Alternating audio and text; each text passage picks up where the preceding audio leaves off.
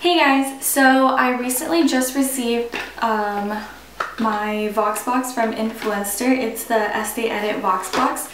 So I just wanted to do a quick review on the products that I received. The first product was the Beam Team Hydrate and Glow. It comes in a little tube like this, and then it has, on the cap, it has like a little thing for you to highlight your cheeks.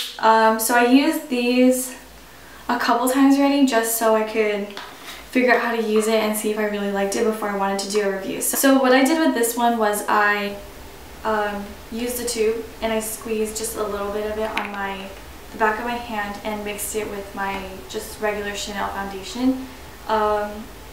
After mixing it, I just applied it on my face and just put it on like regular, how I usually put on my regular foundation. I didn't really like it because I didn't notice any difference at all when I used it. It didn't glow or anything. It looks exactly the same.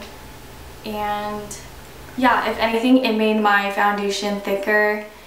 It didn't make it look or feel more hydrating or anything. So I'm actually not a fan of this product. So the next one is the Flash Illuminator. It comes in a little tube thing like this with a little pump. After I finished my foundation, I just squeezed a little bit on my fingertips and just put it on the top of my cheekbones as a highlighter. I don't know if you can tell right now, but you can kind of see it. I see it more now than earlier. So I like this product, even though I feel like it's a huge tube just for like a little highlight, but I don't really usually highlight. This one is in the color Spotlight. Next is the Pore Vanishing Stick. I looked up online and it says that you can even use this after your foundation. I'm not going to, just because I think it would mess it up a lot, but I think it's super cute because the top of it is like white and then it has like a little bit of color in it in the middle. And I don't have like huge pores and I don't really use primer before my foundation, so I didn't notice any difference when I used this also. But I don't even know like when I put it on my hand like if anything's even going on, because it feels exactly the same and the product feels really dry, so it feels like nothing's even going, like it's not even moving.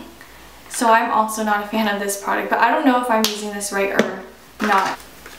And then the last product I got from the Voxbox is the Barest Lip Color. This one's in the color In the Buff. Yeah, so it looks like this. I don't really like the packaging of it because it looks kind of old. And the color is more on the brown side.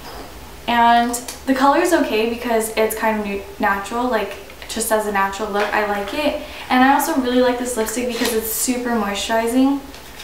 It doesn't make my lips feel dry. It actually feels like a regular chapstick, if anything, with color.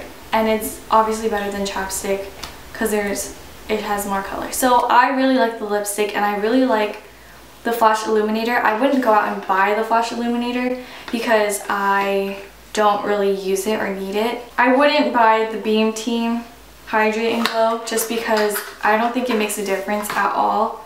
But the idea of it is pretty cool, especially with the cap thing. And the Pore Vanishing Stick,